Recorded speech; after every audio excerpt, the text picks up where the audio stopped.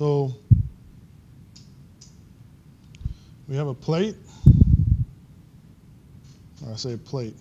You can tell my background is a mechanic, so I think everything's a structure, right? But so we have a 2D domain, right? Because the problem we're actually going to solve is related to, say, like porous media.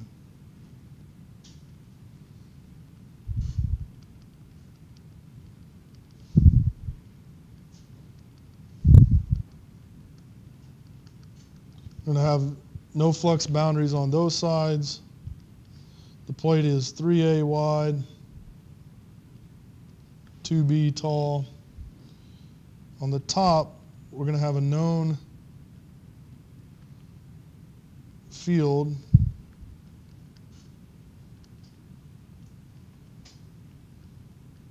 like this. And on the right side,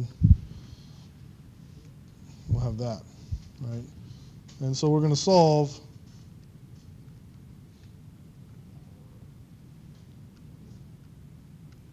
this equation.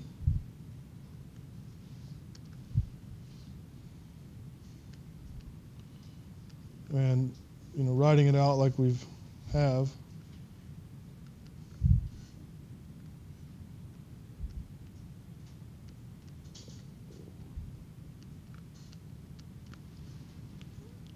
And we're going to solve it using 6 elements.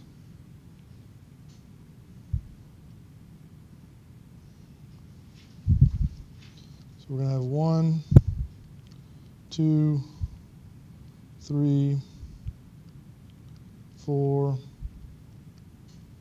5, 6 with global node numbers 1, 2, 3, 4, 5, 6, 7, 8, 9, 10, 11, and 12. We're going to use quadrilaterals that are A wide, B tall, right? So we already know the stiffness matrix for this guy.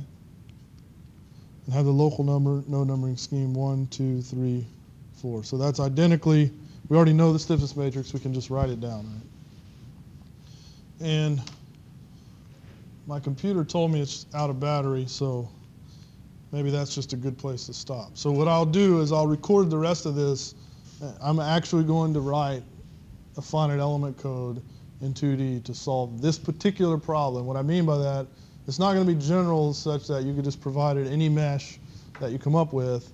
I'm going to sort of do it like I did the 1D example for you guys. Did you like that in the recording where I just sort of went step by step and showed you everything?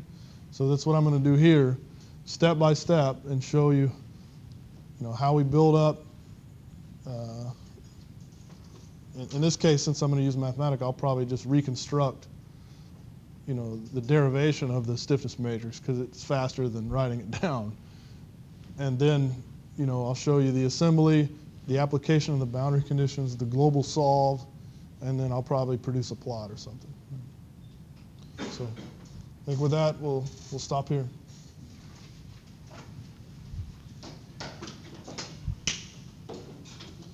And my office hours today